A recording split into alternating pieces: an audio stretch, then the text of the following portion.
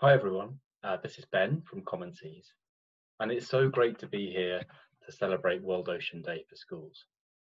Well, I say here, I should actually confess this is a pre-recorded video, but I'm actually going to give you some ways you can get in touch with me at the end of this presentation. So if you've got any questions, if you want to get in touch to say hello, then we'd love to hear from you. What I want to do is tell you a little bit about our oceans, and I want to talk about how healthy oceans are vital not just for healthy sea creatures, but for healthy you and me.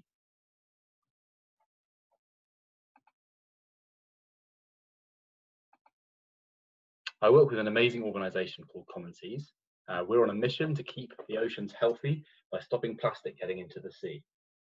We're a not-for-profit, and that means that any money we make goes straight back in the pot to support our mission. I'm recording this from my home in Bristol, but we work all around the world. We work with teams on the ground in Mediterranean, on a Greek island called Paros, and also in tropical islands like the Maldives and Indonesia. I'm here to ask you with a big question, really. I'm here for your help in stopping plastic going into the sea, and it's not an easy task.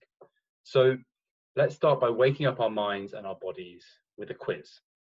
Now, a quiz is tricky because we're not together, but you can still play along at home. And so I think what we can do is I'm going to read out a question, and I'm going to give you 20 seconds to think about your answer.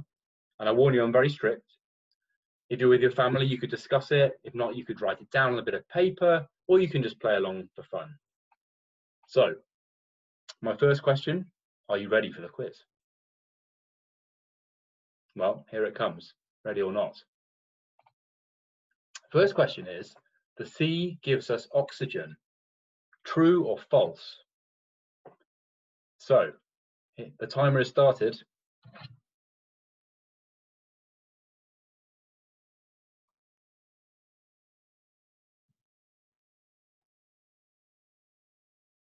I'm going to give you a few more seconds, but I did say I was going to be strict.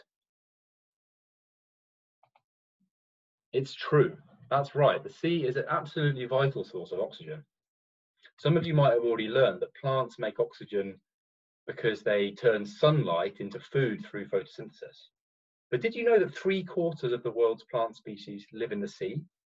It's kind of remarkable, huh? It's things like phytoplankton, kelp, and seaweeds.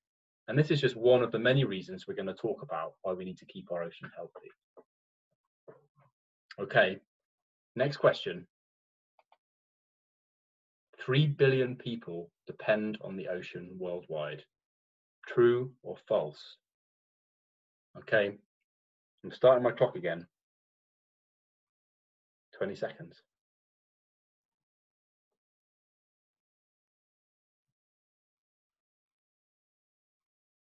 What do you think? 3 billion people? It's a lot of people, huh? Well, it's actually true. Lots of people around the world work in and around the ocean, or their livelihoods depend on it. In fact, 90% of the products that we have, the things that are transported, the things that are in your house, they've come to us by sea. About half of tourists travel to holiday on their holidays by boat. We use the seas for things like energy, renewable energy. You may have seen some of the ocean wind turbines. And of course, there's the fishing industry, which provides about 260 million jobs.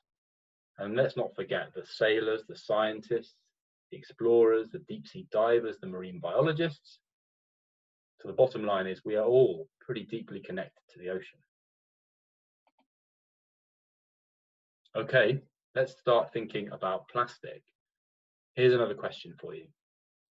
1/4 of the plastic waste that we make is single use. True or false? So remember, when we're thinking about single use, we're thinking about plastics that are just used once and often for not a very long time.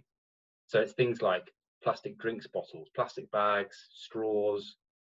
So what do you reckon? True or false? Get my clock out again. Clock's ticking. 20 seconds.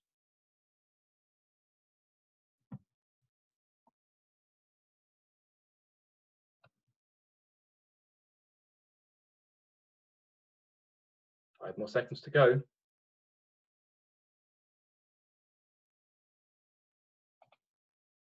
It's false. Did I catch you out this time? So actually, it's not a quarter, it's a half of the plastic waste that we make is single use.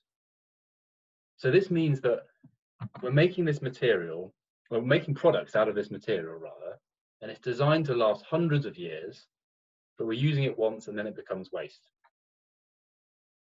Doesn't make a lot of sense, does it, when you start thinking about it like that? And the problem is, we use so much of it that plastic is everywhere, literally everywhere. There are in fact trillions of bits of plastic in the ocean right now.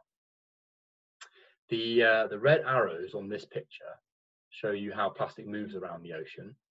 And then the dark patches, the sort of yellow and orange patches, the darker it is, the more plastic that's been found in that part of the ocean.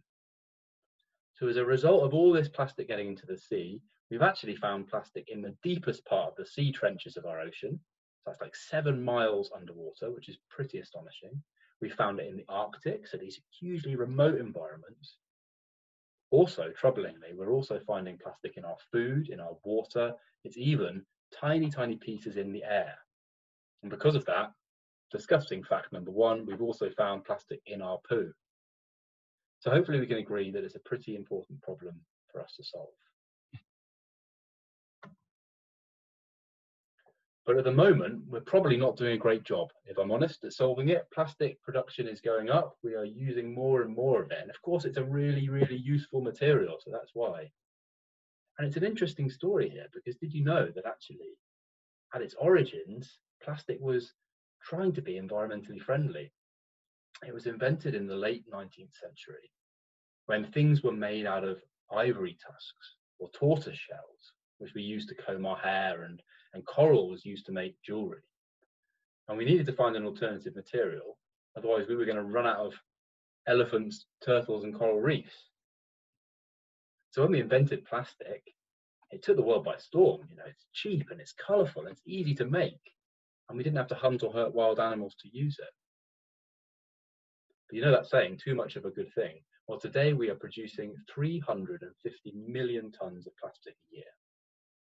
So by the time you're 40, there could be more than 4 times more the amount of plastic on the planet as there is today. So it's pretty astonishing. And plastic in the sea is just bad, bad news. So not only does plastic in the sea stop some of those useful ocean jobs that we talked about in the earlier slides, giving us food, oxygen, and jobs, but it also harms the millions and millions of seabirds, sea mammals, and countless fish species that we find in the ocean. And there are lots of different ways in which it does this. We're going to have a little look. So this picture that you can see is actually pictures of plastic that were found in the tummy of a sea turtle in the Pacific Ocean. And it's interesting because you can actually start to see the bits of plastic that you might recognize in your everyday life. You can see bottle tops, you can see bits of balloon, you can see bits of fishing net there. I think I can see a toothpaste top in there. So it's a pretty shocking image. And what's happening is that these beautiful creatures, they mistake the plastic for food. Once it's in their tummy, they can't digest it, and they have no room for that nutritious diet that they need, so it can cause real harm. And at the moment, the research says that 52% of the world's turtles have eaten plastic waste. And it's not just turtles. The same is true for whales. Even though they're so big, there's enough plastic in them that it can make them sick, and it can make them starve. It can even make them die. So we've clearly got a few problems we've got to solve, and a really important reason to act. Finally, let's look at these beautiful sea lions. Super curious, playful, you can kind of see from the picture, can't you? But the problem is that when they start playing with plastic waste, they can get tangled up in it, and that can stop them from swimming well. And if they can't swim, they can't catch their food, and they can't escape from predators. So hopefully you're getting an idea of some of the problems. But I don't want to get you guys feeling down about this, because there's lots that we can do to help. There's lots that you can do to help. And I know, around the world, young people are increasingly saying to grown-ups in businesses and governments, hey, you need to sort this mess out. But I guess I'm here to say that you can start and you can help as well. And that's why we've developed Homeschool with Common Seas. And it's going to be a really cool way for you to start learning about this issue and thinking about some of the steps that you can make in your own life. So for World Ocean Day, we're really excited to be launching 16 simple, free activities that are available online. From making your own slime to learn about how plastic is made, to challenging your household to reduce its plastic waste, from quizzes to creative tasks. It's going to help you explore the issues and some of these really big questions that you might have about plastic, like why do we use so much of it? How does it get into the ocean? And what can I do to help?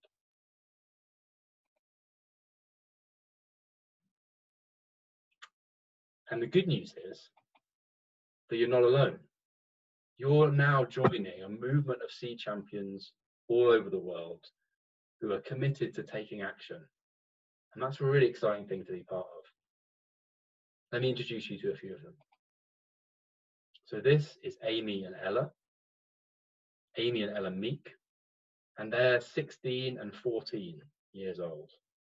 And together they've picked up over 60,000 pieces of plastic and they've safely disposed of it, stopping it from getting into the ocean.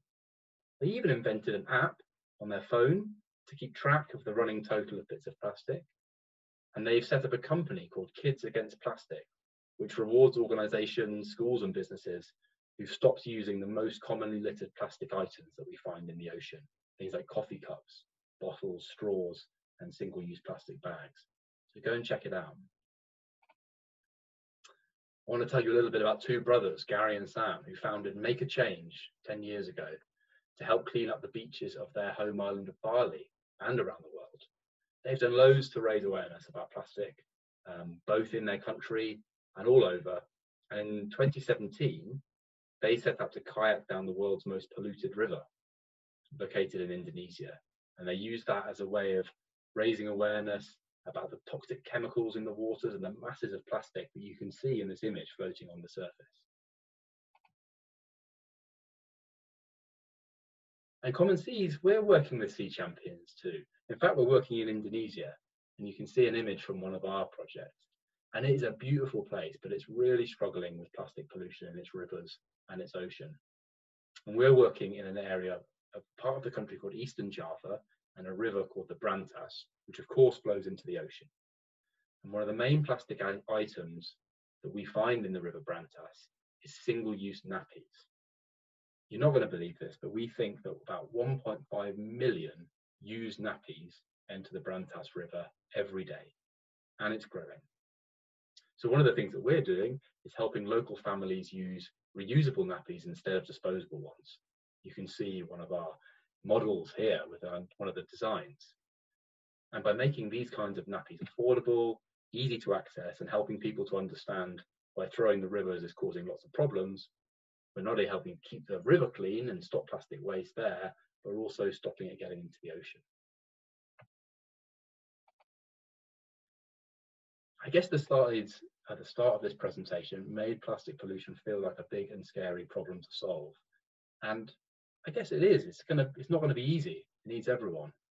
But the good thing is that once you start looking, you'll see that there are sea champions all around you.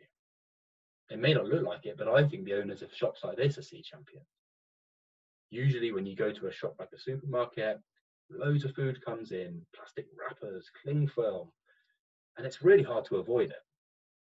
But here in shops like these, you can buy food plastic free. For example, you can go to shops like this to buy things in refillable bags. You can take your old single-use shampoo bottle and you can go and refill it and use it again.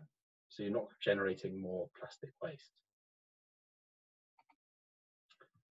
So I guess what I'm saying is that it's going to take all of us working together to create healthy seas for everyone. And together we can definitely do something. And that's the help that we're asking from you as well.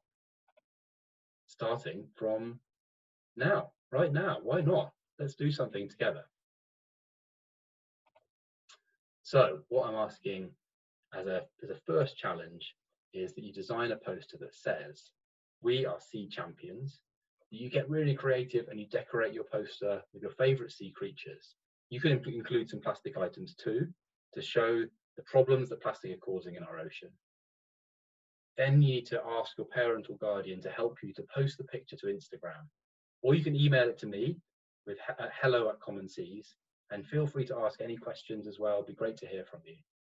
When you're posting your image, don't forget to tag @CommonSeas, and also use the hashtag #SeaChampions, because we're going to use that to find your image, and so we can comment and we can share it more widely as well.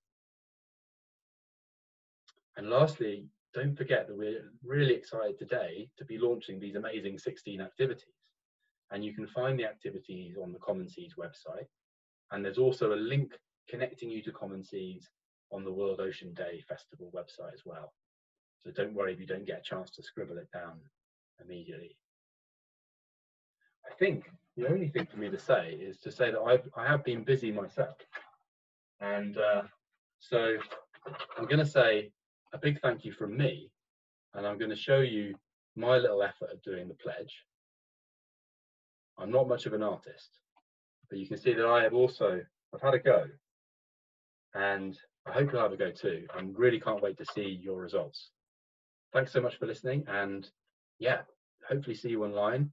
Don't forget to include that @CommonSeas and the hashtag #SeaChampions. See you there. Thanks for listening.